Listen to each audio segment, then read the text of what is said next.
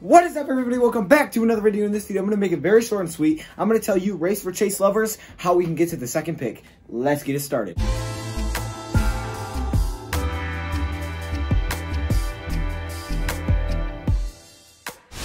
So the Lions, they need the second pick to win the race for chase, pretty much, because the Bengals are going to get the first pick. And if we're being honest here, the Bengals could select him. I mean, I wouldn't be surprised. I mean, I would be a little bit surprised, but they could. They definitely could. So it may not matter anyways. But our best chance would be getting the second pick. So I got my handy dandy pink pencil, and I'm going to go through how the Lions can do it. And here's the first thing they need to do. They need to lose out. Yes, and this looks kind of likely at this point. You have, next up, you have the Buccaneers, then you have the Broncos, then you have the Packers. I don't think we're going to beat the Packers, even though I really want to. And then the Broncos and the Buccaneers, we could beat them. We could beat both of those teams. I don't know. I wouldn't expect it, though. There's a chance. I don't think it'll happen, though. So that's first and foremost. No, we are not talking about the playoffs in this video. No.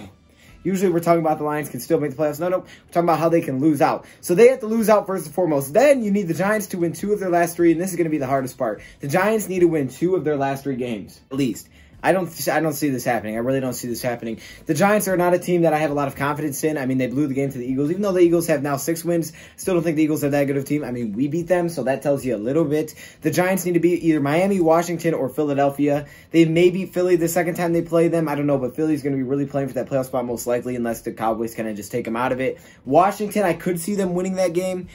And maybe Miami. Maybe they beat Miami, the Dolphins, okay? But also, you need Miami to win at least 1 game. And like I said, they play the Giants, okay? So there's a little bit of stuff going on there. So possibly, if the Giants beat Miami, that would be 1 win. Then they either have to beat Washington or Philly. Say they beat Washington, okay? They win their 2 easier ones. They win those. Now you need the Dolphins to win 1 game between the Giants, Cincy, and the Patriots. Now, if the Giants are already beating Miami, then Miami can't beat the Giants as well, okay? So then Miami has to either beat Cincinnati or the Patriots. I think Cincinnati would make the most sense. I think that's the most possible. I don't see them beating the Patriots for some crazy reason, but if they do bench everybody, then maybe in their divisional rival, crazy stuff happens. Hopefully it happens, but I would say Cincy's your best bet there. And then finally, they need the Redskins to win a game. And they play Philly, the Giants, and Dallas. And like I said, maybe Philly, I don't think it'll happen, but who knows? The Giants, they also need to win 2 of their last 3 games. So if they beat if the Redskins beat the Giants, then they have to win their other 2 games versus Philly and Miami, which I don't see happening. So I think the best case for the Redskins is they either beat Philadelphia or they somehow beat Dallas. Okay, both of those teams are fighting for the division, so it's gonna be really hard to see either of those 2 teams win.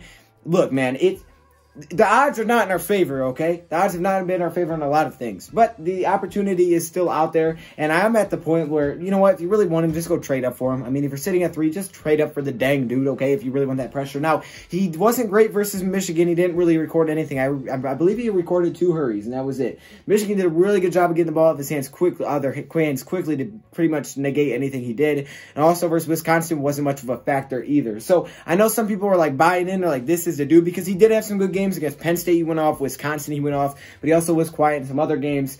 We'll see what happens. We'll see how he plays out in the NFL. So I'm just really doing this for the people that want to see the race for chase happen, okay? That's what needs to happen for us to get that second pick. Now, even if that is the case, we could possibly not take him with the second pick. I mean, there's other guys that are going to be there, but at that point, you might as well take him because it's either that or a quarterback unless he's already gone. So I just want to get this out to you guys, let you know the path to greatness. Let me know your thoughts in the comments below. Thank you, bye for watching, and I'm out.